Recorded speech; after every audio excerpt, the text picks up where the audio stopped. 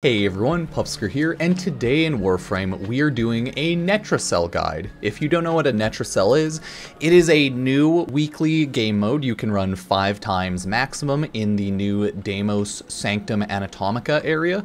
And in order to start it, you can go to Deimos or just Sanctum Anatomica and fast travel over to Tagfer, the Netracell missions vendor essentially, or startup. Possible rewards are Archon Shards and melee arcanes. But you can also use melee arcane adapters, or get them as an uncommon, and you can get Tauforged Archon Shards. Tauforged Archon Shards drop at a really low rate, so I wouldn't bet on getting those. More importantly though, Netracells is the only way you can possibly get the melee legendary arcane, melee duplicate, as well as melee crescendo.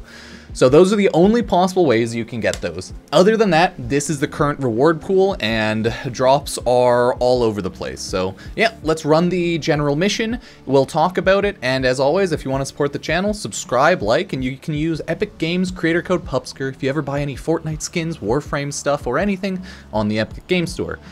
As you can see, the restrictions are as follows. Empowered enemies, they're stronger, more shield health, right? Stronger than more people. You can't respawn, don't respawn, you can only be revived by 10-0, do not die, or else you're screwed and you, I think, lose one of your weekly Netracell runs. So, cheers. Consumables, you can't use them, summons are disabled, right? Cooldown, each type of restore, 3-minute cooldown, you can use it, sorry.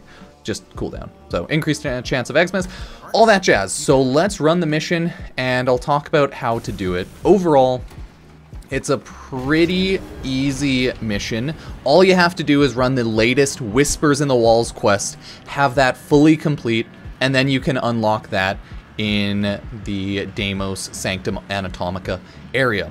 So how the mission starts off is pretty simple. If you know what corrupted keys are, you know how this mission fully works. You need to unlock a vault called the Netracell. In order to do that, there are keys. This is one key, the Exhaustion Glyph, another one, Sanguine Glyph, another one, Void Burst Glyph, and another one, Vampire Glyph. These are buff debuffs that you get, and you use them to open up the vault, the Netracell. Only one person needs to take one of each, in theory, so that everyone has a key.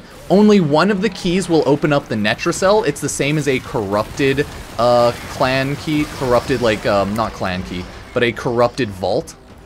Works the exact same as those. All you need to do is legitimately that. And then run to those areas, the white blippies. That will pinpoint where the Netracell terminal is. And that's essentially how you run the mission for the most part. Phase 1.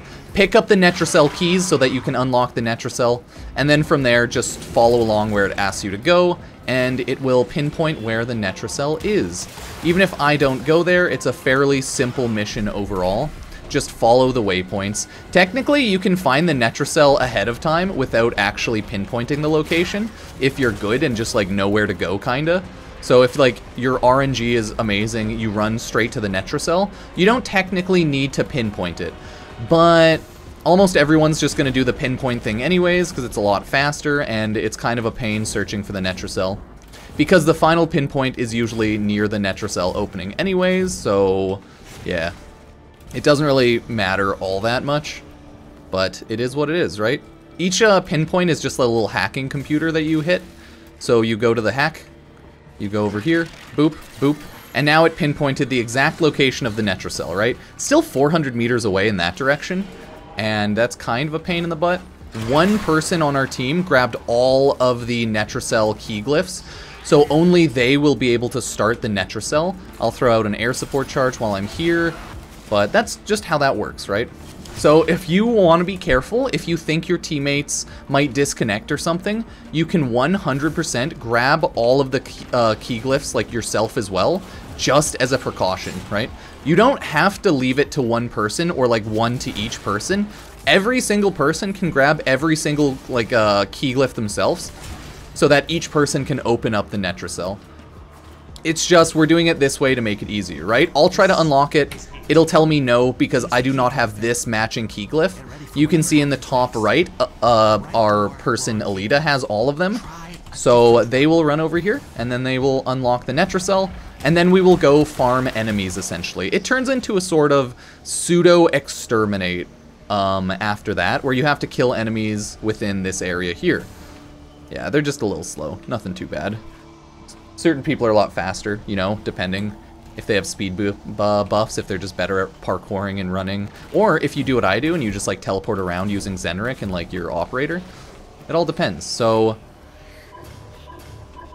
the last person right there, they will open it up, and now it'll go to the next phase.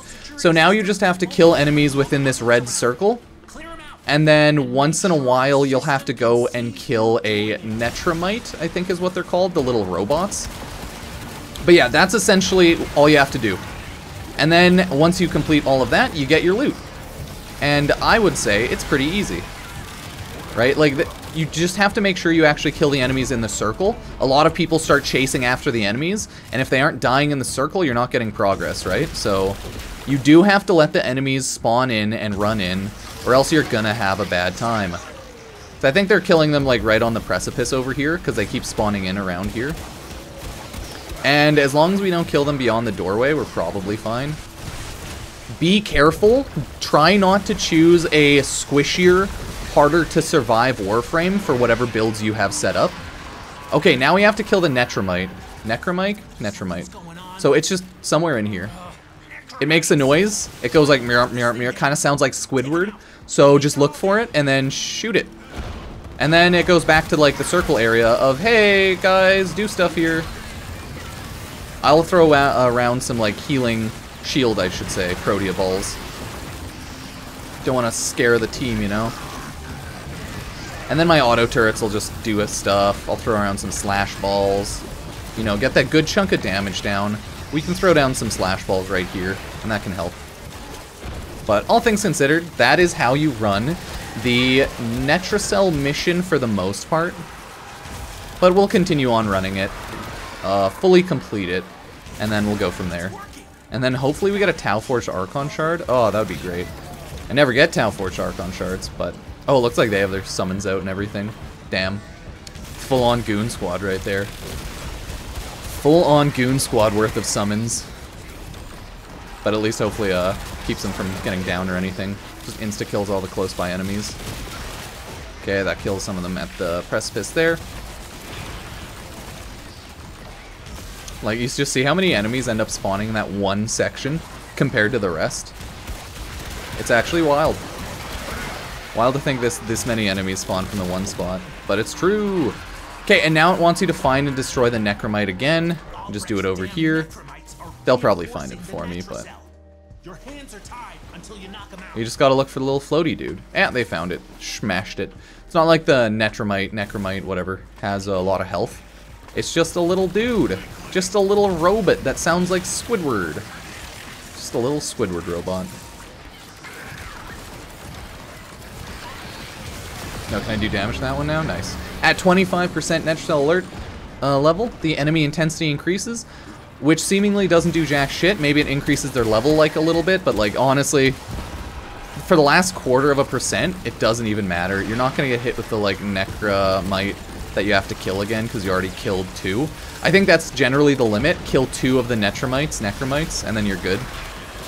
And then you just kind of power down the Netracell alert level by killing all the enemies, and you're good to go. Yeah, the Netramites also have a little purple light that they glow off.